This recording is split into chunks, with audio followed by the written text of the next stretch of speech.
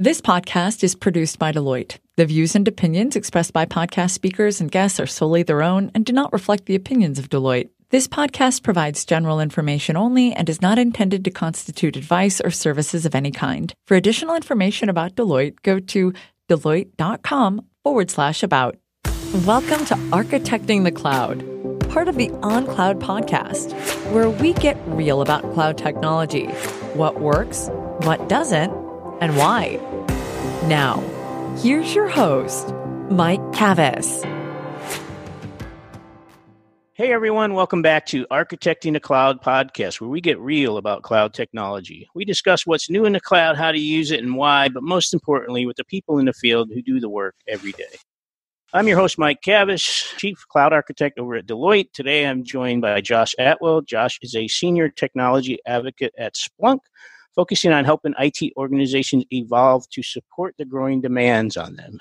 He's a co-author of several popular books, serial podcaster, as I am, and has led numerous technology user groups, and is an awarded public speaker. Never known for lacking an opinion, which we will find out here shortly. He guest blogs on various platforms and tweets at Josh_Atwell.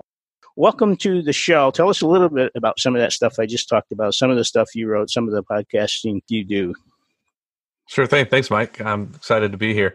In my career, I've taken a lot of different journeys through the virtualization space, data center automation, merging out into the cloud. Worked for the customer side, vendor side, and was involved with producing a variety of different podcasts. It's an interesting industry that we're in, and it seems that as all the things evolve and change, there's always new and interesting things to talk about. Absolutely. And one of the things where I first met you is at the first NewOps conference, another great buzzword, but tell us what that movement's about.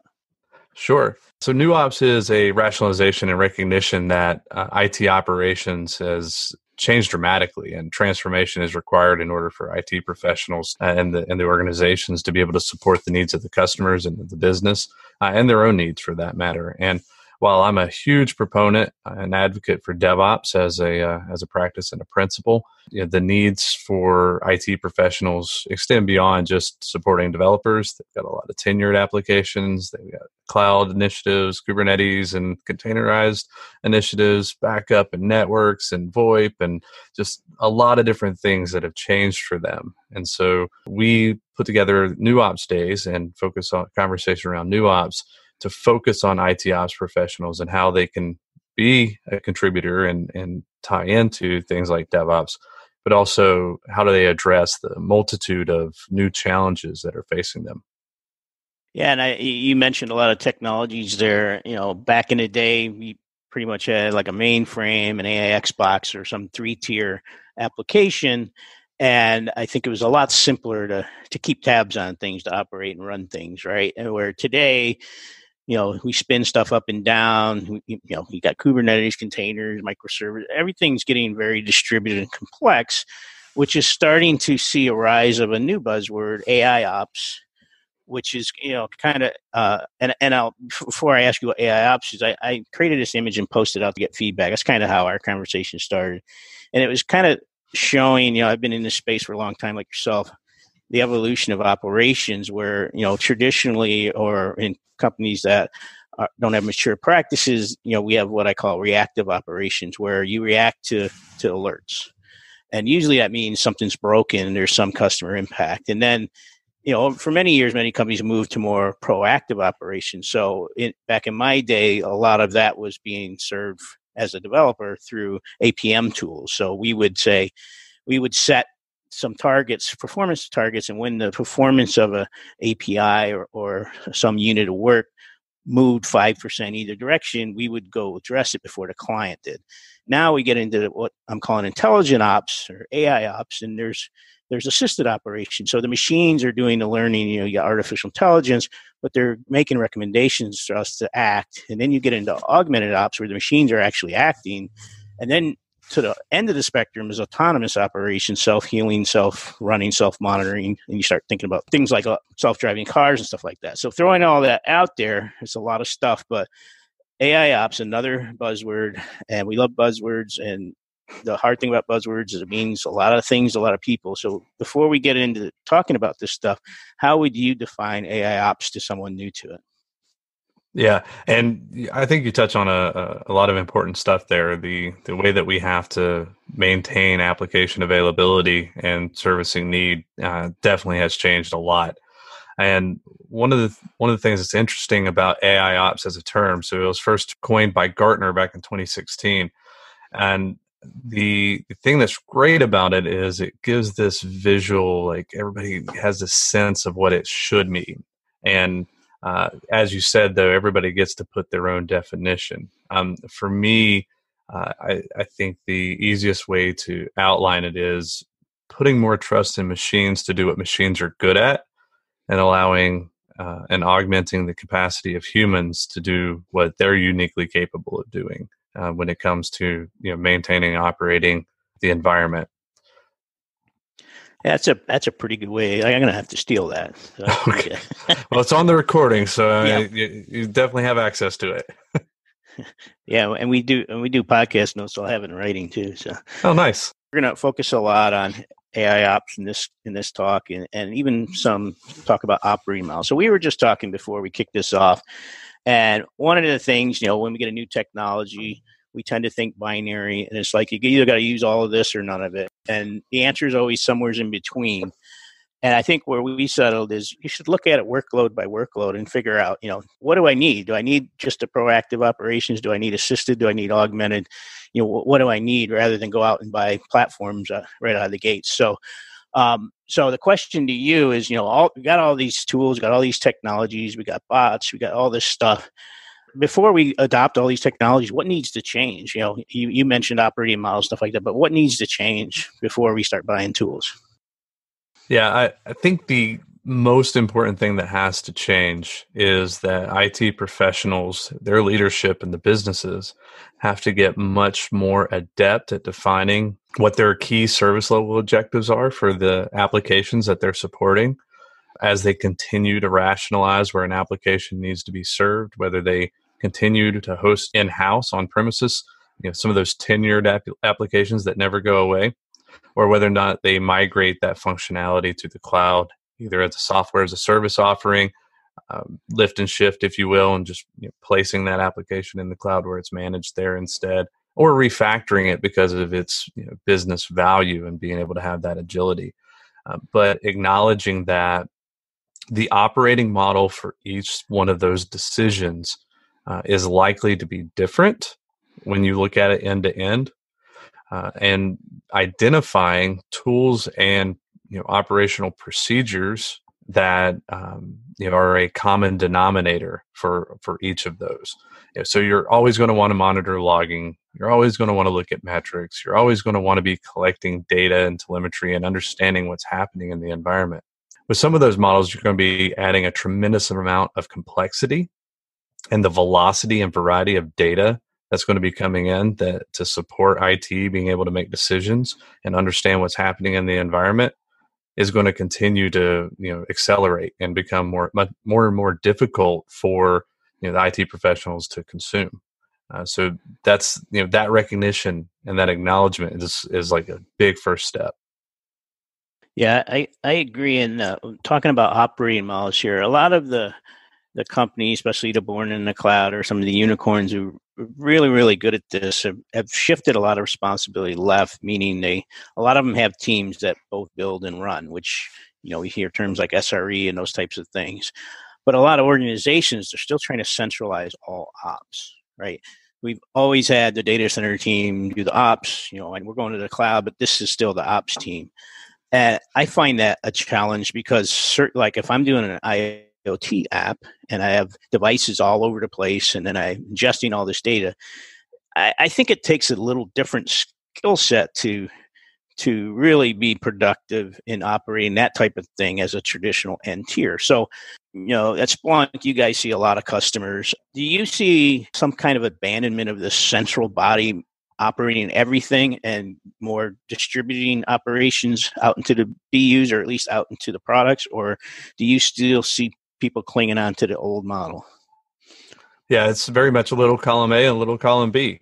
Yeah. And I think that goes back to what you were saying at the very beginning. Like, none of this is binary. It's not black and white. There's a lot of gray.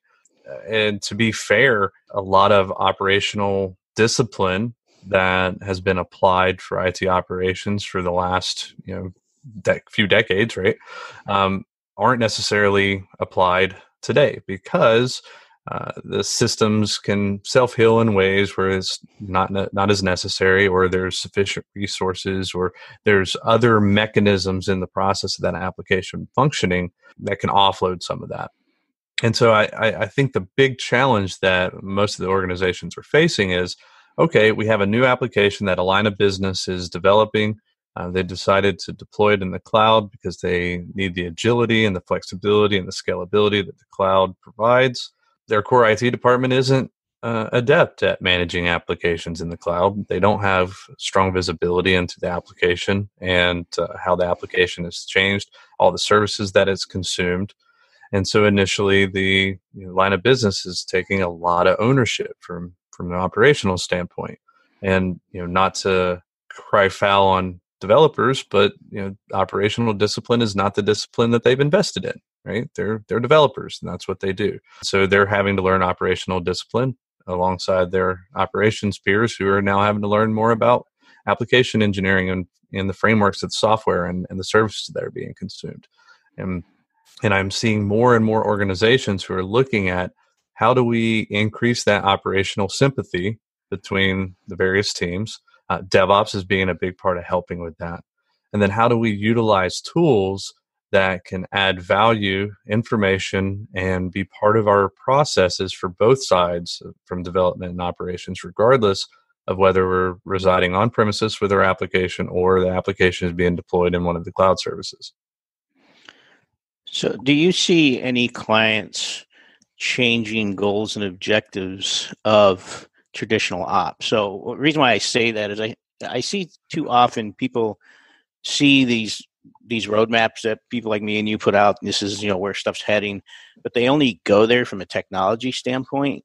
So they follow the tech trend, but they don't change any people and process. So if I'm still incented the old way, does it work? So are you seeing the people are successful changing goals and incentives of people in operations and dev and security along the way, or is it still pretty much COEs, just contributing people to the cause?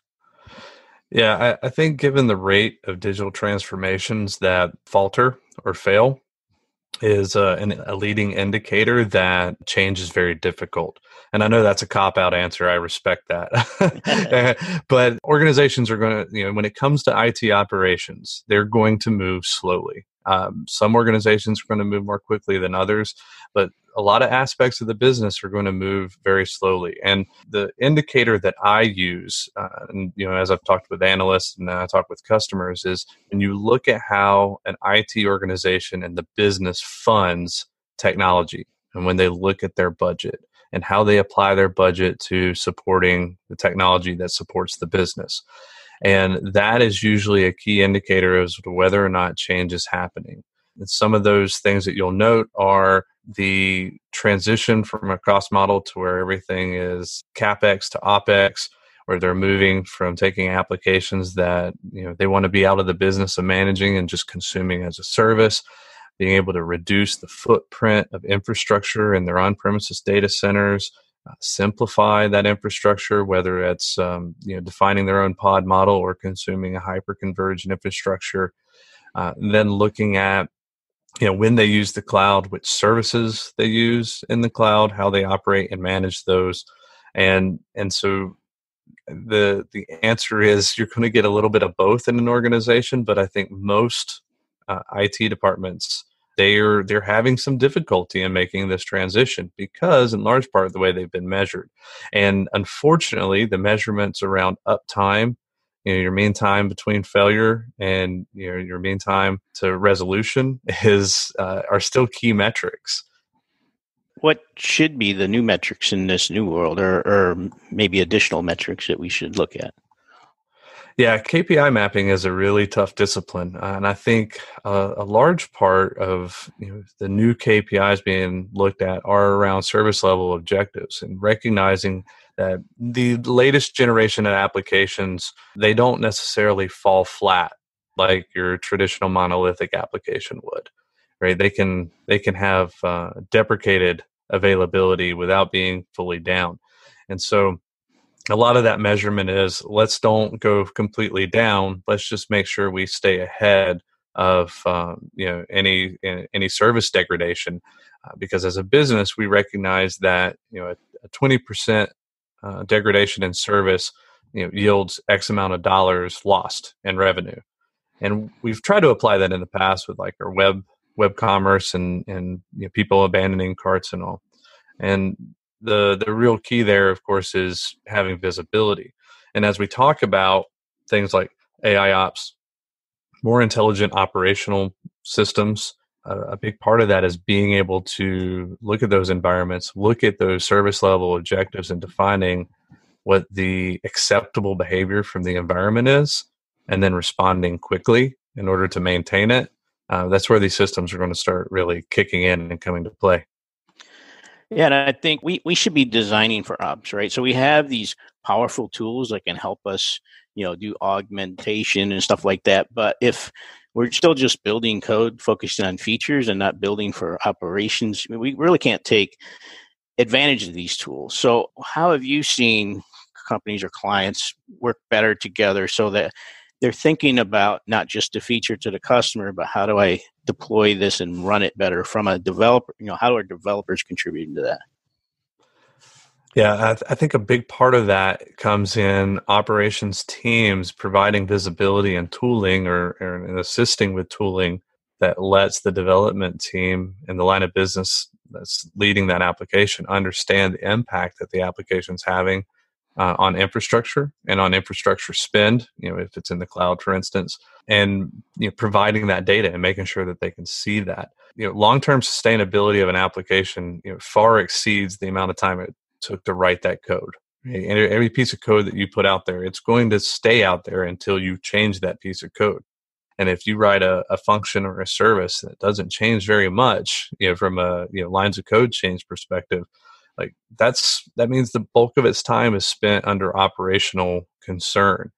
And there was a lot of jokes this week talking about the unfortunate view of the stock market as things have been reacting to the coronavirus. Somebody made the comment about, oh, great, somebody fixed thanks for fixing that memory leak. Well, memory leaks is a great example of an application being made where, and we've all experienced it, right? Where the system runs out of memory because there's a memory leak and it's holding on to memory, or it's consuming excessive amounts of disk space and filling up a mount point or a drive.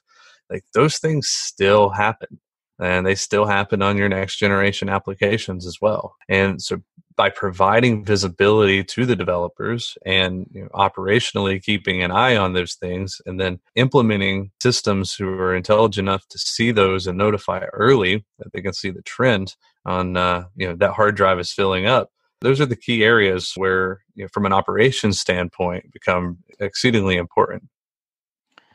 So when I was walking through the kind of 5 phases or 5 types of operations, one of them that we talked about before we jumped on here was augmented operations. Mm-hmm. And I think that's the one that made yours pop up more than others. So give us an example where you see the benefit of an augmented operation. What is it? And then where have you seen that applied that's real beneficial? Yeah, sure, absolutely. So as an organization, develops out shared services, either APIs that serve multiple applications. Think of maybe an inventory or a customer database interaction from an API standpoint. As those services are delivered out, they become key to multiple functions of the business. And what's nice is that, like most computer systems, software systems, they can become fairly predictable over time, right? They have their own cadence, if you will, and it is something that over time you can identify and get a feel for, like what's normal behavior for an application, how it's going to respond during seasonal peaks, how it's going to respond when there's a snow day in a region, like you can, or the situation that we're dealing with around the world with more people working from home. what's important with augmented operations is having the platform be able to see when an anomaly is presenting itself, anomalous behavior, where you anticipate specific patterns in the application and in the systems that are supporting the applications. And then there are typically leading indicators that something is going wrong or starting to present itself as going wrong. Humans don't always do a great job of seeing the leading indicators, right? We're really good at seeing spikes, either up or down. We're good at seeing color variation being presented to us with green, yellow, and red. But being able to look at millions of transactions, millions of logs, like this large volume of data, and then correlated data between multiple systems, we don't really have the capacity to do that in flight, in real time. So we require tools to help us do that. And that's when the augmentation comes in, because as these systems can identify trends or anomalous behavior or something that the system either recognizes and knows who to contact to resolve, or see something that, look, this is looking bad based on something I've seen before, somebody needs to take a look at this. Right? You're now empowering the IT operations professionals and the developers to get ahead of potential service degradation or an outage. Yeah, it's pretty powerful stuff. I remember in my day, you'd have your big dashboard up with the health, and then you'd have like 10 tabs open. One's running a collect, another one's running a trace, and then you're catting some program you wrote, piping it to out. And you just like, you just have to be looking at the right thing at the right time to even have a prayer of seeing that something's going south. And as we move towards highly distributed, complex applications, it's just almost humanly impossible to be proactive without tooling, is kind of my experience. I don't know if you've seen the same thing. Yeah, absolutely. It is humanly impossible for someone to be able to track all of that, particularly to track it 24/7, which is, all of our applications are always on, right? There's always somebody looking for an Uber ride. There's always somebody making a bank transaction. There's always somebody doing something like this. All this stuff is completely on all the time. And these platforms can be on all the time as well. It could go on, and this is a topic near and dear both of our hearts. So thanks for coming out today. Appreciate your time today. Cool conversation. That's it for Architecting the Cloud. Josh, just repeat your Twitter handle to everyone's. Highly recommend they follow. You're doing some good stuff over there. Thank you very much. Yeah. So it's at Josh_Atwell. And I'm blogging again at josh-atwell.com. To learn more about Deloitte or read today's show notes, head over to www.deloittecloudpodcast.com. You'll find my podcast and my friend Dave Linthicum just by searching for Deloitte on Cloud Podcast on iTunes or wherever you get your podcasts. I'm your host, Mike Cavus. If you'd like to contact me directly, you can reach me at mcavus@deloitte.com or find me on Twitter, madgreek65. And thanks for listening. We'll see you next time on Architecting the Cloud. Thank you for listening to Architecting the Cloud, part of the On Cloud podcast with Mike Cavus. Connect with Mike on Twitter, LinkedIn, and visit the Deloitte On Cloud blog at deloitte.com/us/Deloitte-on-cloud-blog. Be sure to rate and review the show on your favorite podcast app.